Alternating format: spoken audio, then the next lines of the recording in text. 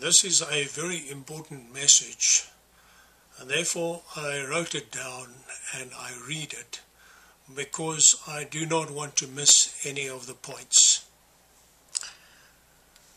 Most churches want to make salvation easier than it is, to attract membership, but all that they are doing is lying and selling false security.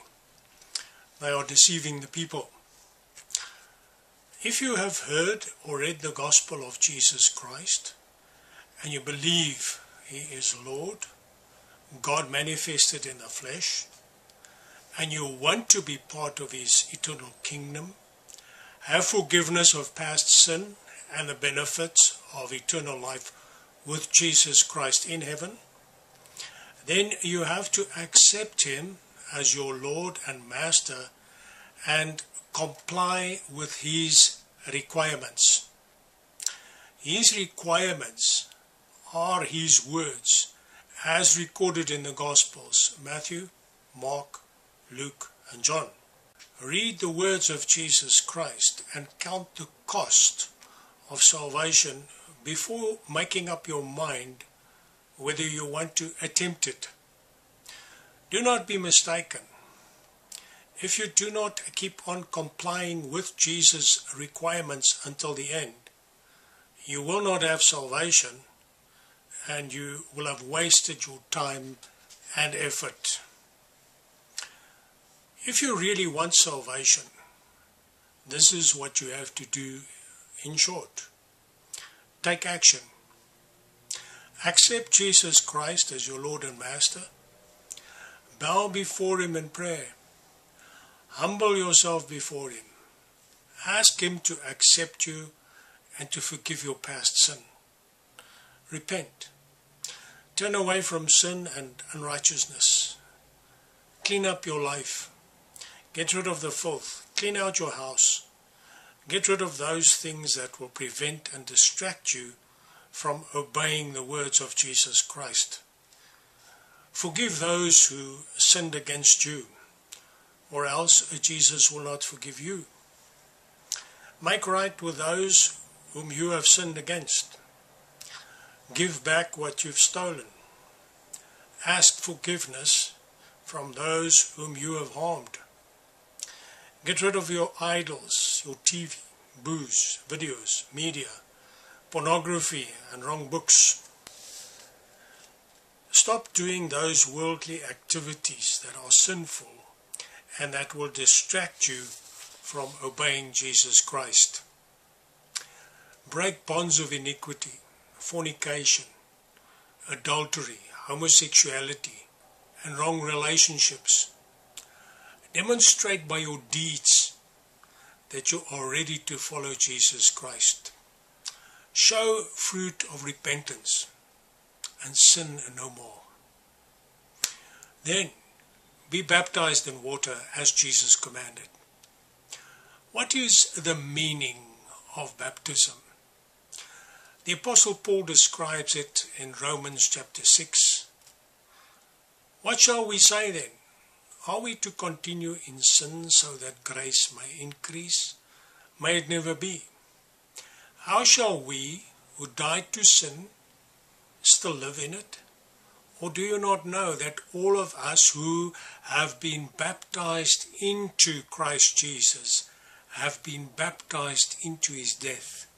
Therefore, we have been buried with Him through baptism into death, so that as Christ was raised from the dead through the glory of the Father, so we too might walk in newness of life. For if we have become united with Him in the likeness of His death, certainly we shall also be in the likeness of His resurrection, knowing this, that our old self was crucified with Him, in order that our body of sin might be done away with, so that we would no longer be slaves to sin. For he who has died is free from sin. Now if we have died with Christ, we believe that we shall also live with Him, knowing that Christ having been raised from the dead, is never to die again. Death no longer is master over him. For the death that he died to sin once for all. But the life that he lives to God.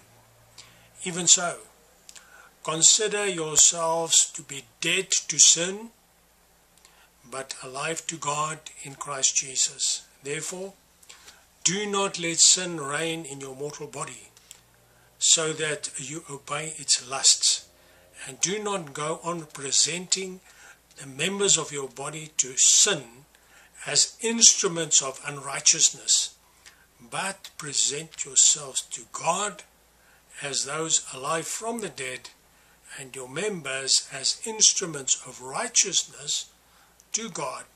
For sin shall not be master over you, for you are not under law, but under grace.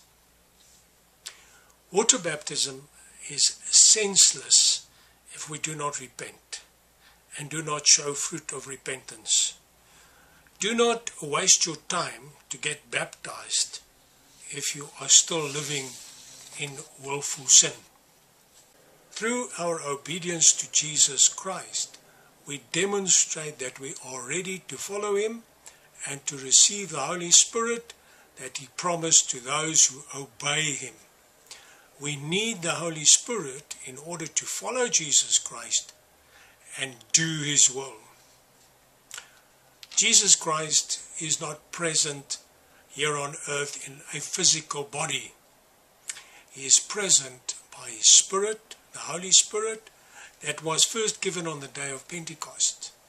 The Holy Spirit will guide us into all truth, as Jesus promised in John chapter 16, verse 12. I have many more things to say to you, but you cannot bear them now.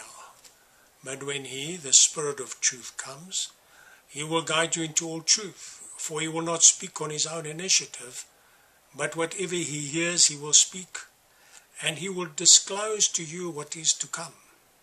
He will glorify me, for he will take of mine and will disclose it to you.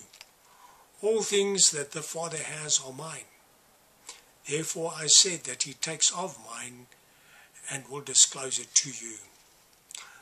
We cannot follow Jesus Christ and do what is pleasing to him without the Holy Spirit that was promised to all who obey him, who repent and are baptized. We read the words of Peter in Acts chapter 2 verse 38. Peter said to them, repent, and each of you be baptized in the name of Jesus Christ for the forgiveness of your sins, and you will receive the gift of the Holy Spirit. For the promise is for you and your children, and for all who are far off, as many as the Lord our God will call to himself. Once we have been baptized in water, we are ready to seek the baptism in the Holy Spirit. All those who receive the baptism in the Holy Spirit receive a heavenly tongue. They have the ability to speak in tongues immediately and until the end of their lives. Go and read the book of Acts. All those who believed, repented, and were baptized received the baptism in the Holy Spirit with the evidence of speaking in tongues. It was only after the disciples received the Holy Spirit that they went out and preached the gospel of Jesus Christ with power, under guidance of the Holy Spirit. They went where the Holy Spirit guided them. Go and read the book of Acts, and you will see that it is true. The first believers prayed and waited on the Lord Jesus. They prepared themselves, emptied themselves of sin, and cleansed their minds and their bodies to be suitable vessels for the Holy Spirit to dwell in. The Holy Spirit does not dwell in a filthy vessel. Prepare yourself, then seek the infilling with the Holy Spirit. Be filled with the Spirit of Christ until it overflows through your mouth in heavenly tongues and praises to Jesus. Only then are you ready to start following Jesus and be guided by His Spirit in you. You can only be guided by the Holy Spirit if you keep on seeking His guidance through prayer, not through Bible study and through listening to other people. We do not receive Holy Spirit guidance through church attendance, studies, religious exercises and fellowship with other believers. It is through prayer and hearing from Jesus. We have to follow Him and the guidance of the Holy Spirit. It is only when we are submitted and obediently doing what He tells us to do that we can serve Him and bear fruit. Do the work that He prepared for us to do in His kingdom. Only then can we serve Jesus Christ in His kingdom. We then experience the kingdom of God that the world cannot see because we serve the King, Jesus Christ, under direct guidance of His Spirit, the Holy Spirit. If we do not obey Jesus and keep on obeying Him until the end, we separate ourselves from Him and His kingdom, and we will perish. Salvation is through obeying and serving the King, Jesus Christ, until the very end. Those who withdraw before the end are not worthy of Him. Have you counted the cost of salvation? Are you ready to serve and obey Jesus Christ until the very end? May Jesus bless you.